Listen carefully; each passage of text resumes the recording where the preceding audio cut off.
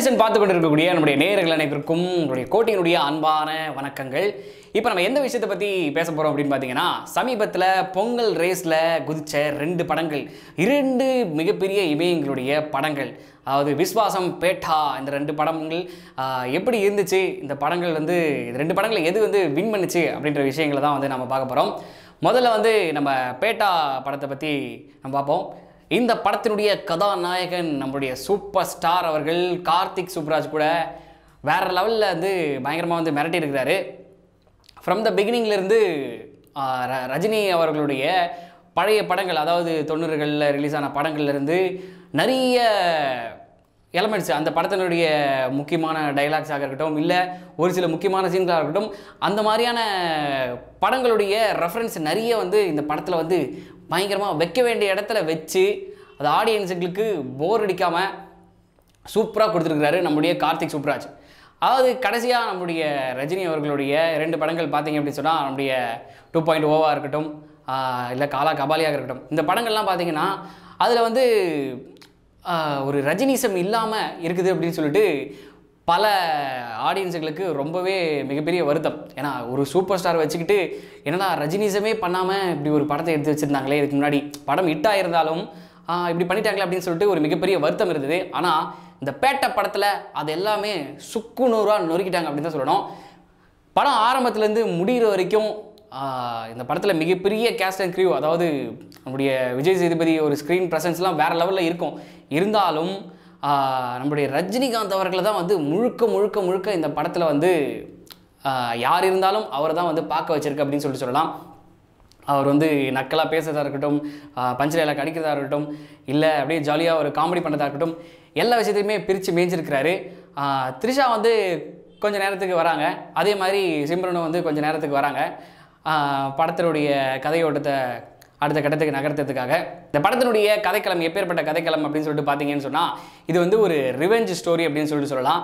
அதாவது முதல்ல வந்து படம் ஆரம்பிக்கும் போது ஒரு காலேஜில் ஒரு வார்டனாக வராரு. அங்கே ஒரு சில பிரச்சனைகள்லாம் நடக்குது, அது எல்லாத்தையும் அடித்து போடுறாரு. இது வந்து வில்லனுக்கு தெரிய வரவே, யார் ஒரு வார்டனாக இருந்து எல்லாத்தையும் அடித்து போடுறாரு அப்படின்னு சொல்லிட்டு வில்லனுக்கு அதை கேட்கவே அவர் வந்து ஒரு சில ரவுடிகள்லாம் வந்து ஏவி விடுறாரு. அந்த ரவுடி கும்பலில் நம்முடைய விஜய் சேதுபதி அவர்கள் இருக்கார். அதுக்கப்புறம் இவங்களுக்குள்ள ஒரு சண்டை முழுது. ரஜினி எப்படி வந்து இவ்வளோ பேரை வந்து தாக்குறாரு, இவர்களோட பின்புலன் என்ன அப்படின்னு சொல்லிட்டு பார்க்கும்போது ரஜினியுடைய ஃப்ளாஷ்பேக் வந்து காட்டுறாங்க. குறிப்பாக வந்து ரஜினி வந்து ரஜினியாக தி பர்ஃபெக்டாக காட்டியிருக்காங்க. இதனால ரஜினி ரசிகர்கள் அனைவரும் வந்து மிகப்பெரிய அளவில் கொண்டாடக்கூடிய படமாக வந்து இது திகழ்ந்துருச்சு. விஸ்வாசம் படம் பார்க்கும்போது இது வந்து ஒரு மிகப்பெரிய வில்லன், மிகப்பெரிய ஹீரோ சப்ஜெக்ட் படம் கிடையாது. வில்லனுடைய போர்ஷன் வந்து ரொம்பவே கம்மின்னு தான் சொல்லணும். வில்லன் வந்து பெருசாக ஒன்றும் டாமினேட் பண்ணலை அப்படின்னு தான் சொல்லணும். இந்த படத்தினுடைய ஃபர்ஸ்ட் ஹாஃப் ஃபுல்லாக தேனி மாவட்டத்தை சுற்றி நகருது. அங்கே வந்து முதல்ல இன்ட்ரோஷன்லேயே வருவார். ஒரு பஞ்சாயத்து பண்ணி முடித்து அவங்க ஊருக்கு திருவிழாவை வந்து சக்ஸஸ்ஃபுல்லாக நடத்துறதுக்காக பர்மிஷன் வாங்கி கொடுத்துட்டு போவார். அதுக்கப்புறமா ஊரே வந்து கோலாகலமாக திருவிழாவை கொண்டாடுறதுக்காக முன்னெடுக்கும் போது இவர் மட்டும் சோகத்தில் இருப்பார். ஏன் இப்படி சோகத்தில் இருக்கீங்க அப்படின்னு கேட்கும்போது அவருடைய ஃப்ளாஷ்பேக்லாம் ஓட்டி காட்டுவாங்க. அவர் வந்து ஹீரோயினை எப்படி மீட் பண்ணார், அதுக்கப்புறம் அவங்கள எப்படி மேரேஜ் பண்ணார், அதுக்கப்புறம் அவங்களுக்கு எப்படி குழந்தைகள் பிறந்தது, அதுக்கப்புறம் கதையில் இவங்க 2 பேர் பிரிஞ்சு போயிடுறாங்க. பிரிஞ்சு போனதுக்கப்புறமா எப்படி வந்து ஒன்று சேர்றாங்க அப்படின்னு சொல்லிட்டு தான் வந்து ஒரு கதையாக வந்து இருந்துகிட்ருக்கு. முழுக்க ஃபேமிலி ஆடியன்ஸும் உட்காந்து, அதாவது கண்டிப்பாக வந்து ஒரு கணவன் மனைவியும் அவங்க வந்து எப்படி வந்து குழந்தைய வளர்க்கணும், அவங்களுடைய என்ன சொல்கிறது, குழந்தை என்ன திங்க் பண்ணுதோ அதை வந்து நம்ம செய்யப்படணும். நம்ம வந்து ஜஸ்ட் வழிகாட்ட மட்டும் தான் செய்யணும்.